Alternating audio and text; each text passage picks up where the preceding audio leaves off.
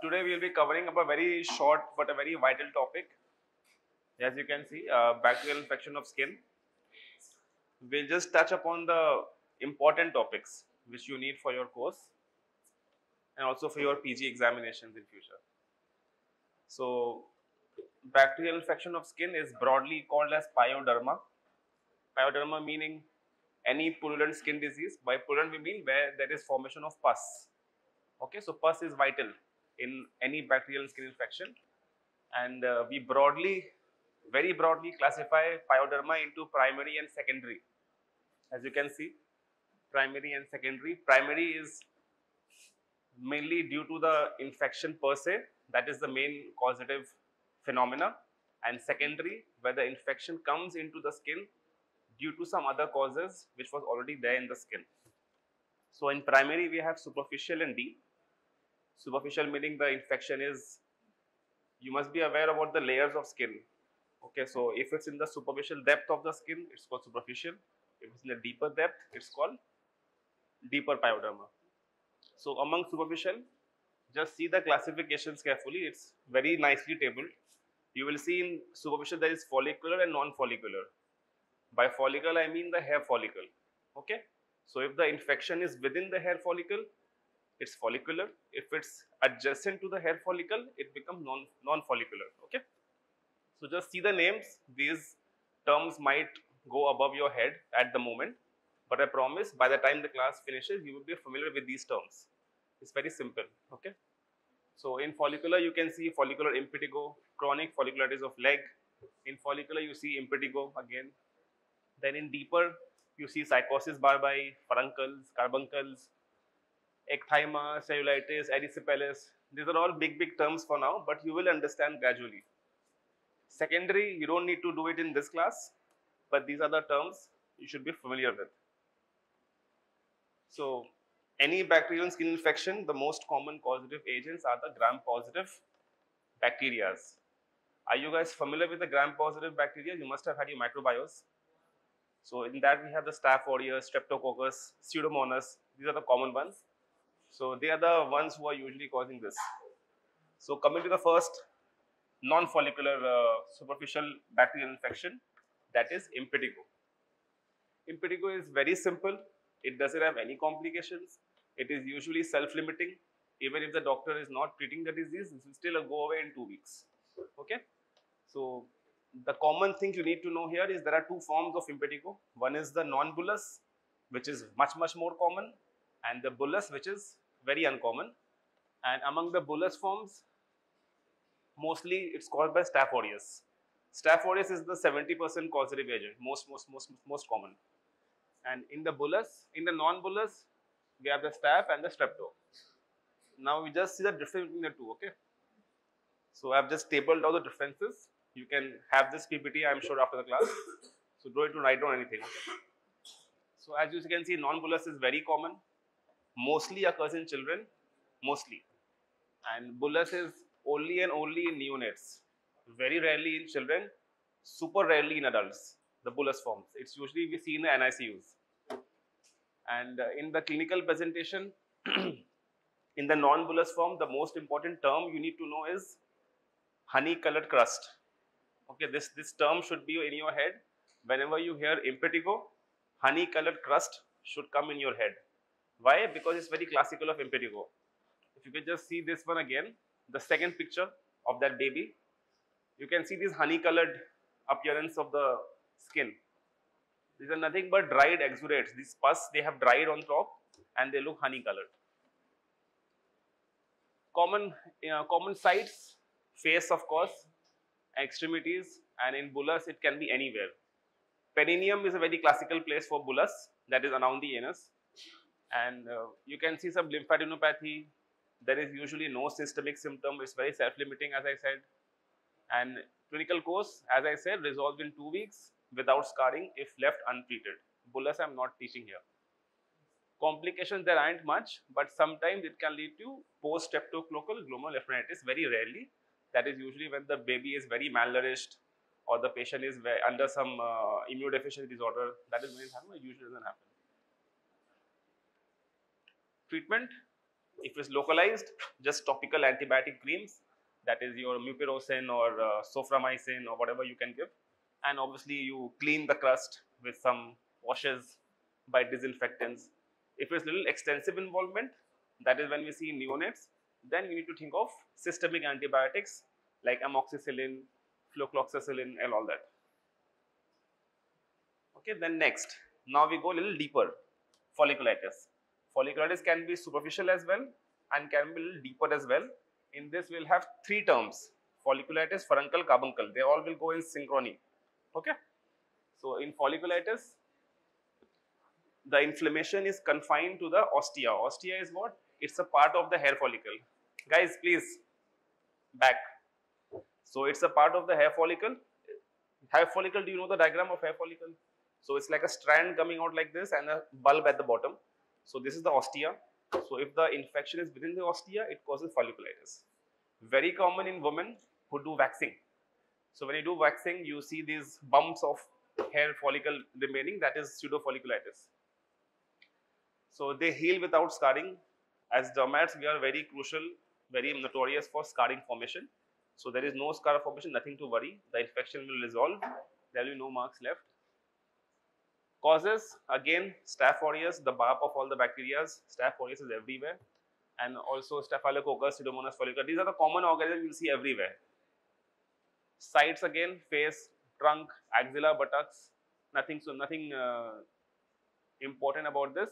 Presentation may just see one thing. There are two names I have written.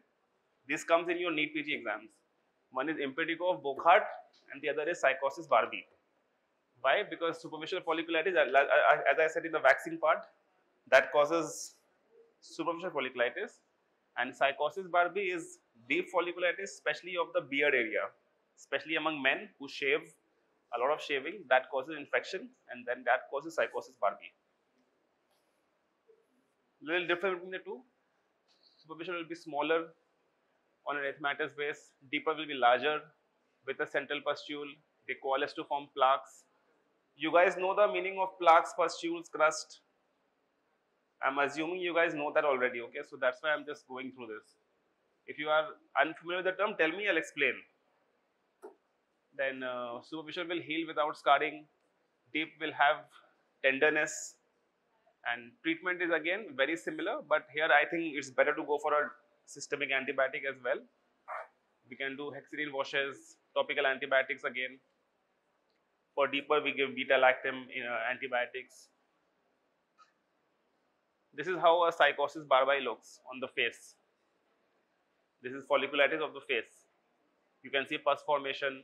Multiple pus points are the pustules. They have all coalesced to form a plaque. Furuncle is deep. It is painful. You must have heard the Hindi term called baltor. Yeah, Bengali is called baltor. Very good. So it's baltor. So usually the hair is deeply infected, but it is still limited somewhere to the hair follicle. But little surrounding tissue is also infected. Little. If you have had the baltor in the, whenever in your life, you will be noticing a swelling and redness around the swelling. So that erythema on the swelling is the surrounding tissue inflammation which is involved. That causes pain. So it is a necrotic infection again caused by Staph aureus. Pathology is very simple. The important thing we need to know here is a furuncle is abscess of the hair follicle, usually of the vellus type. So we have two types of hair in your body right now: terminal hair and vellus hair. Terminal hair is what we can see from here. All this is terminal hair, and the hair we cannot see by the naked eye. We have to see very closely. That is the vellus hair. So furuncle is usually infection of the vellus hair, not of the terminal hair. Okay. So it presents first as a small nodule. Nodule is the deeper papule, and then it becomes pustular and then necrotic, and then the surrounding tissue becomes red, erythema, and then there is a healing with a scar formation. Here is important. This will heal with a scar because the infection is deep. So when the infection is deep, there is collagen infection as well. So hence we have a scar formation. A scar can be a pigment here or can be a hole here, anything. And also we might get to see some prodromal symptoms here. like fever, body pain, all this can happen. And treatment, you have to go deep, so you have to give an oral antibiotic. And if it's very large and it is very painful, so we first drain and incise the pus. That gives immediate relief from the pain. That can be a possibility here. Carbuncle is nothing but multiple furuncles together. Okay, so if there is one boil, one baldur, it is furuncle. But if there are 2, 3, 5, 7 furuncles together, they form a carbuncle. So how to define it? It's a group of contiguous hair follicles which is deeply infected, including the subcutaneous fat. So it's very deep. It has gone through the skin and subcutaneous tissue as well. Predominantly in middle old age, obviously, there has to be some compromise of the immunity of the person. So it can be in a diabetic, it can be in an HIV person, it can be in a person with immunosuppressants. People here, farmers, they're having multiple trauma on their legs. Cement workers, they're having multiple trauma on their legs. So these people can have carbuncles. There has to be some amount of negligence from your part to land up into carbuncles. Causative organism, again Staph aureus, nothing to remember here. Presentation, hard red lump initially, then becomes dome shaped and becomes very tender. So as you just touch it, the patient screams. It's very tender. And in a few days, it will increase in size, sometimes to 10 centimeter as well, depending on the infection. And there's a lot of suppuration. There's a lot of pus oozing out of the carbuncle.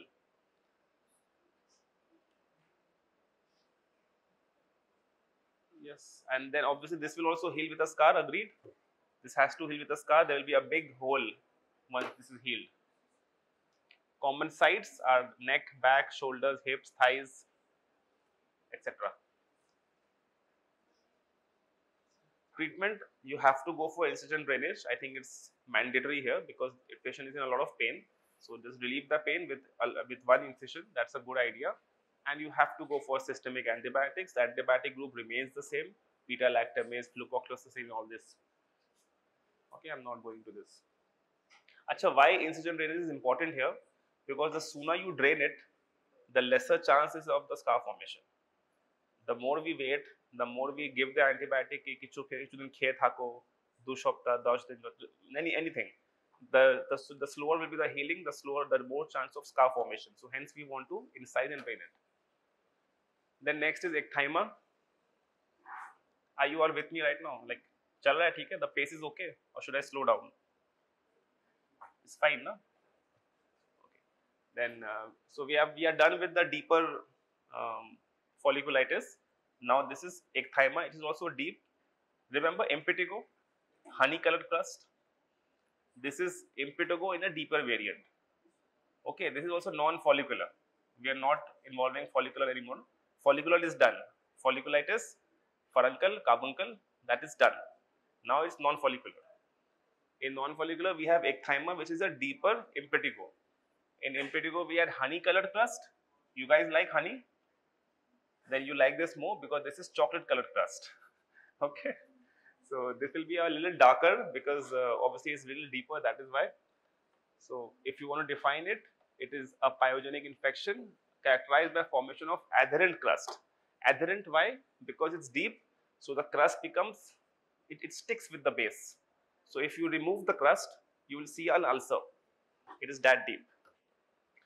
Causes, here causes become slightly different because Streptococcus pyogenes is more common than Staph aureus here. Okay, everything else so far was Staph aureus, and some amount of Pseudomonas, some amount of Streptococcus, but here Streptococcus pyogenes is first, and then Staph aureus and Pseudomonas aeruginosa. You have to have predisposing features like in carbuncle, the patient had to be poor hygienic conditions or multiple trauma. Here also you have to have some negligence. There is malnutrition, repeated trauma, poor hygiene.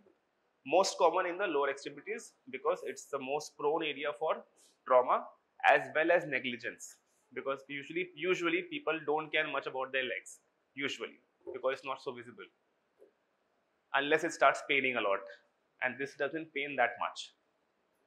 So presentation, please mark this, it's important.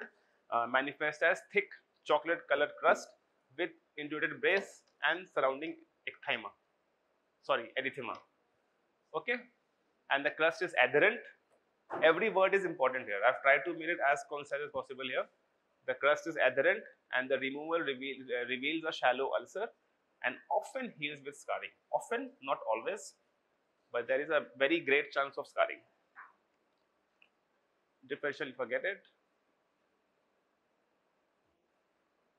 Investigations.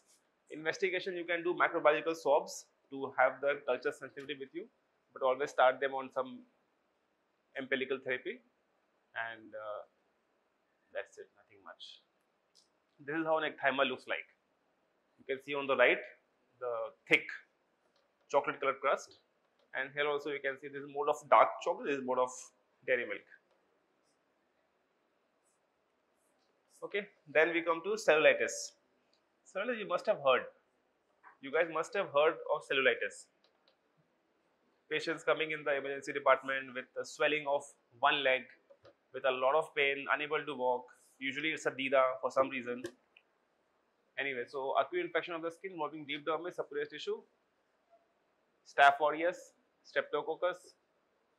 Children is not so common, and you'll have signs of inflammation, the rubor, pallor, and dolor. You'll have that, and this is very important. The borders are ill-defined.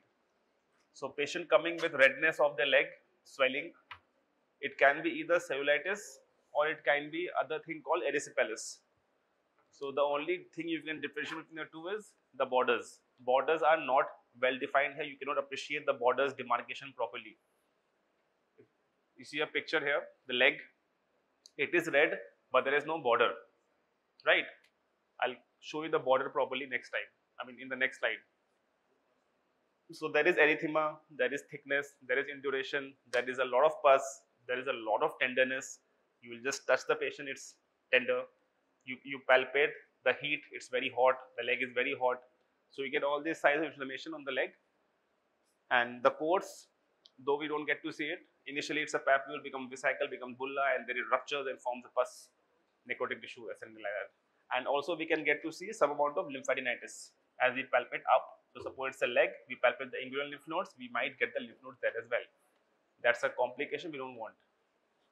So among the complications, glomerulonephritis number 1, then lymphadenitis, bacterial endocarditis, and lymphatic drainage obstruction can be there. Treatment, 10-day course is not enough. We have to go for at least 14 to 15 days of antibiotics. Usually we go for an IV antibiotic setup for the first 5 to 7 days. Patient improves, back home 14 days more. As you can see, MRSA, that is methicillin resistant Staph aureus. We give TMP SMA, that is trimethoprim, sulfamethoxazole, and doxycycline.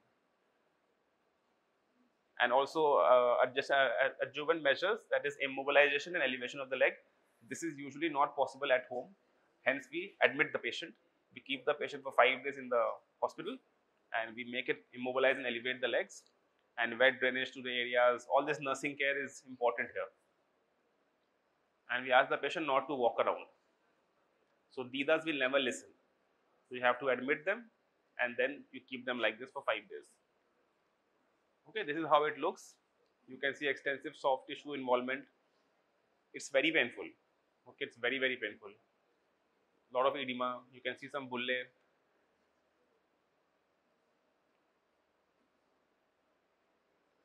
Here, you can see these are the water-colored, water-filled lesions, big ones.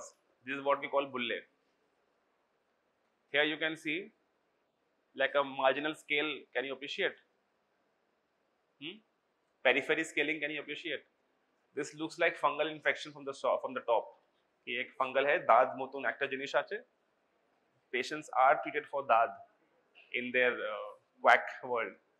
They are treated for fungal infection and they land up in cellulitis because it's not that. So what happens? This bulla, when this ruptures, it leaves a peripheral margin like this. This was initially a bulla. It has ruptured and it has left peripheral, what we call as collarette of scales. It has left these scales in the margin. This looks like fungal, I agree. But if you take the history properly, there is tenderness, there is inflammation, edema, it's not fungal at all. Okay? No, yeah, there will be itching. Here is no itching. No? I'm just saying it looks like fungal. So the quacks, I said quacks, dermats don't do this mistake usually, but the quacks, they see this and they give fungal treatment. And of course, their favorite steroid. Okay, then next is erysipelas. This second name is kind of important. The examiners love it. St. Anthony's fire. This was some historical event, pretty mythological, I think. There was a church, it was set on fire, there was red everywhere.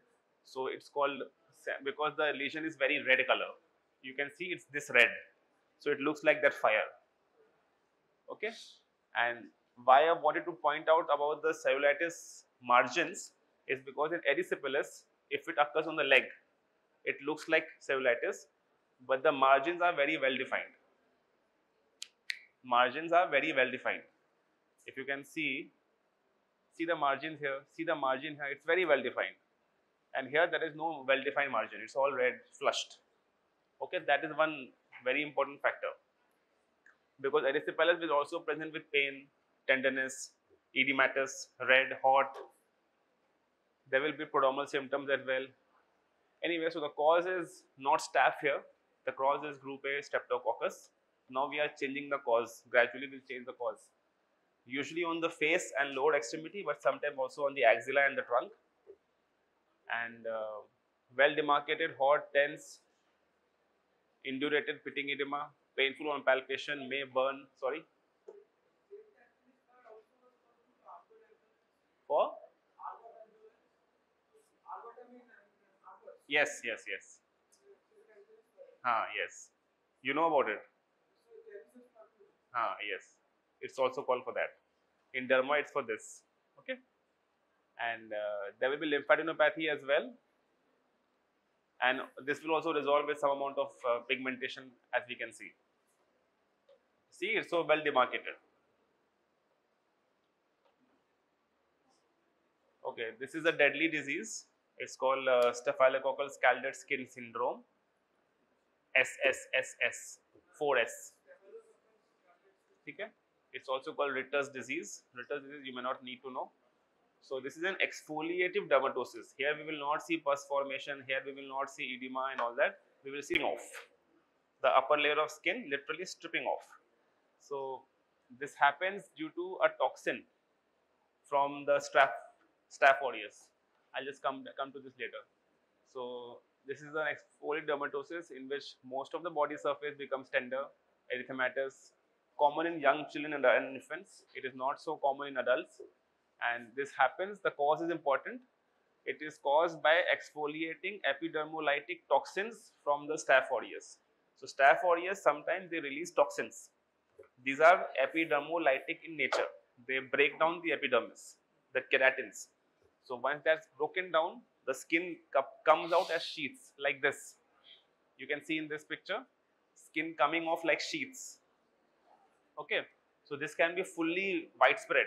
It can occur on the entire body. So initially it's a localized staph infection, and then it becomes, there is fever, there is irritability, tenderness, and then it becomes a widespread erythematous eruption. Okay, usually in the flexors, the tender skin becomes gathered into folds and shrinks and leaves raw areas. What are raw areas? These are the raw areas, the red, this one. So once the skin is peeled off, this area is not so matured skin. So that is a painful area. And since it occurs in babies, the baby will never tell the history. It's the mother which will tell. So you have to diagnose it with the help of the skin. The good thing is it has good prognosis, because once we treat the infection, it's gone. Okay, and this heals within 2 weeks without scarring. There is no scar formation also. So it's like a mini exfoliation treatment the baby gets. The skin is off, another new skin comes. Treatment, you have to hospitalize the patient, of course. Parenteral antibiotics, you have to hospitalize, and that's it. Vancomycin, tobramycin is not usually needed. Just a little bit of fluoxetine is fine. This is another deadly disease, can occur in adults. Toxic shock syndrome. It is 7 to 8% fatal, but usually now we are seeing good prognosis. It is also again infection with multi-organ failure. That is the main thing here. We have to look for multi-organ failure at least 3 systems have to be compromised, 3 body systems apart from skin. So it can be either gastrointestinal or renal or musculoskeletal or mucous membrane or CNS. Any of the 3 has to be compromised. So it's a life-threatening disease. Of course, there is fever, erythema, disformation, circulatory shock, multi-system disease. So think of systemic, more systemic, less cutaneous, that is toxic shock syndrome. And it is rare though. It is seen mostly in the tampon users. For women who are menstruating, the use of tampons, that is the most common predisposing factor here. But still, it's not very common in tampon users also. Too much to read. Just focus on this one. Multi-organ failure, sets afterwards. 3 systems need to be involved. GI, renal, hepatic, CNS. Among these, 3 have to be at least involved. The patient presents with rash, there is edema, there is tenderness, and within 3 days this rash clears and the systemic symptoms remain. So this is, the management is more by the medical team rather than the skin dermatological team. Okay. So this is how it ends up in, but by the time the patient is on this, the patient is in ICU or HDU and getting managed for the systemic management. See, the mortality rate is about 7%. Okay. So treatment, first line we resuscitate the patient, IV fluids, blood if needed, IV clindamycin, vancomycin. Second line, immunoglobulin sometime in need, but not necessary. This is a more surgical disease rather than medical. So because here we need to have surgical debridement of the area. So this is a deeper infection which goes beneath the subcutaneous tissue, sometimes involving the muscle fascia as well. Hence the name necrotizing fasciitis. So there is rapidly progressive necrosis of subcutaneous fat and fascia, can be life-threatening. There are 4 subtypes causing by the different organisms. It can be microbial, it can be gram-negative marine organisms, it can be fungus, it can be anything. Any infection going deep can lead to this. Site is often trunk and extremities. There is tenderness, and tenderness is everywhere in this. There's not much to say.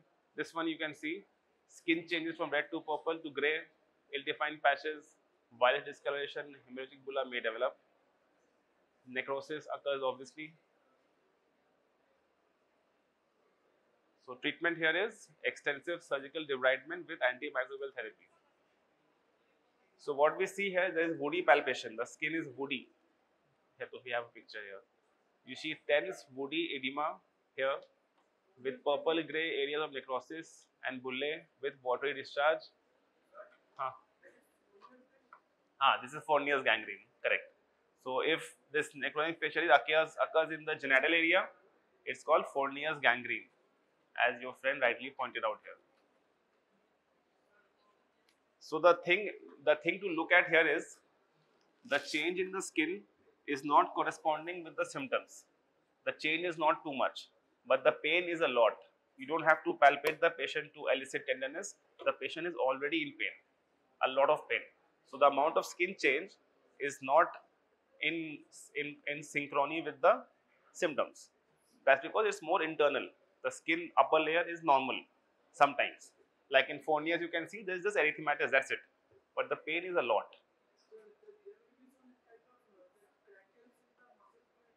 Sorry?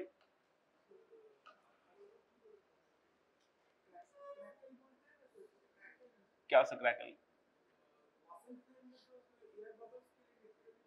नहीं, crepitus नहीं, इसमें नहीं होगा. इसमें there is no crepitus. There is a lot of pain. Crepitus तो bone में जाएगा. उतना deep नहीं गया ना muscle में.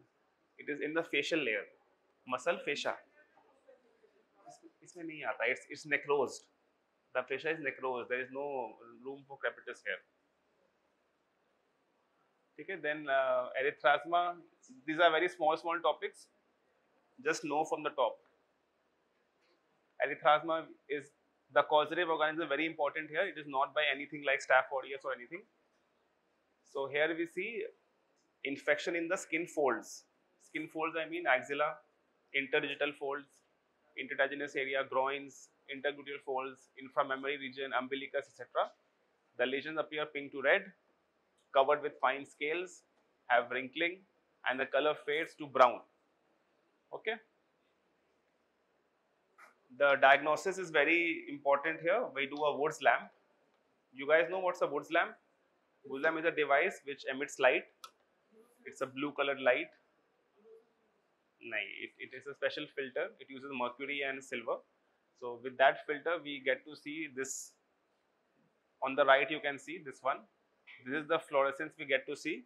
We call this the coral red fluorescence. Okay? So this is how it looks normally. It has a brown patch in the folds, groins, axilla, and when you do Woods lamp, it appears coral red. Okay, treatment is very similar, but here we give more topical and less systemic. Clindamycin, mupirocin, fusidic acid, azole, antifungals. Antifungal we don't give. Systemic we give oral erythromycin, tetracycline, etc. And this is how it looks. This is erythrasma. This is a different variant of erythrasma. Woods lamp. Woods lamp. Simple bedside test. Woods lamp. Still sometimes it's not visible because this is a very classical variant. It's called deciform variant. ये देखो ये वाला. ठीक है? This is a different variant altogether. It's a differential. Sometimes we even do a biopsy to confirm. Then this we get to see in the OPD. Pitted keratolysis. The causative organism is very classical here. Chytococcus sedentarius. It's not staph, it's not strepto anymore. This is Chytococcus sedentarius. Why? Because it usually occurs in people who have a lot of sweating in their soles. This occurs in the soles of the foot. You will see a lot of holes and craters like this. Dekho. You get to see all these holes and craters on the soles. See here. See here. It's because this bacteria loves keratin. It feeds on keratin. So wherever there is a lot of sweating, this kind of grows there, and then it eats on it degrades the keratin in stratum corneum. Because it contains compounds like these, which leads to malodor. Presentation, you will see these depressions, which I showed, and there is no erythema and nothing like that, but there is a lot of hyperhidrosis and malodor. That is a lot of sweating, which I will say, बहुत sweating हो रहा है, and it smells, and there is this craters. So treatment, you have to reduce the sweating. First thing, reduce the sweating. If the patient is someone who is wearing shoes all the time, ask him or her if he or she can wear sandals first, and also give treatment to reduce the sweating. For reducing sweating, we use this compound, aluminum for 20%, or we inject botulinum toxin, which we call as Botox. That also gives great results for excessive sweating. And treatment for the infection, you just give topical therapy. You don't need to give systemic. It's a very superficial thing. Just give topical antibiotics. Okay, simple. This is a picture question. This comes in the exam as picture questions. Last, trichomycosis, axillary pubis and capitis. It can be either of it. So trichomycosis, it's actually a misnomer.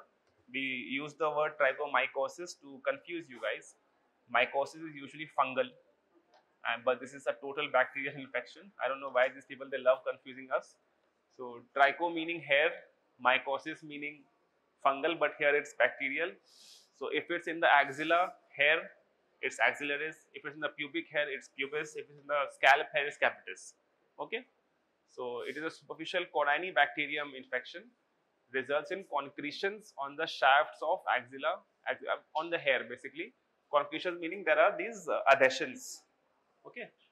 And presentation is again concretions on the shafts of hair. They develop yellow, black nodules. These sheaths are there, cylindrical sheaths are there, which can be seen with naked eye. That is characteristic odor and sweat. This is how it looks like. This is axilla. So these hair strands, they have this coating on top, like a yellowish coating. The treatment is so simple, just shave the hair. You just shave the hair, it's gone, because the infection is confined to the hair shaft. It's not going inside, it's just adherent to the hair shaft. So treatment, shaving the hair, cleansers, antibiotic, this is not required. And that's all, very simple. Any questions? apart from you? Any questions, guys? We have 10 minutes. So now if you see this table, the first table I showed, now this makes more sense. Now you are, I think, a little familiar with this, at least this table, just this table.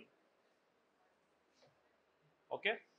Just remember one thing, the causative agents are same for everything except for the last ones, which were pitted keratolysis, erythrasma, Staphylococcus skin syndrome, toxic shock syndrome. Rest is same. Treatment is also same. Treatment is just write the same treatment for everything. General measures, wash, antibiotic wash, cleaning, hygiene, topical therapy, systemic therapy. Divide your treatment like this. But just in the last two, sweating ke liye you have to give aluminum chloride or botulinum toxin. That's it.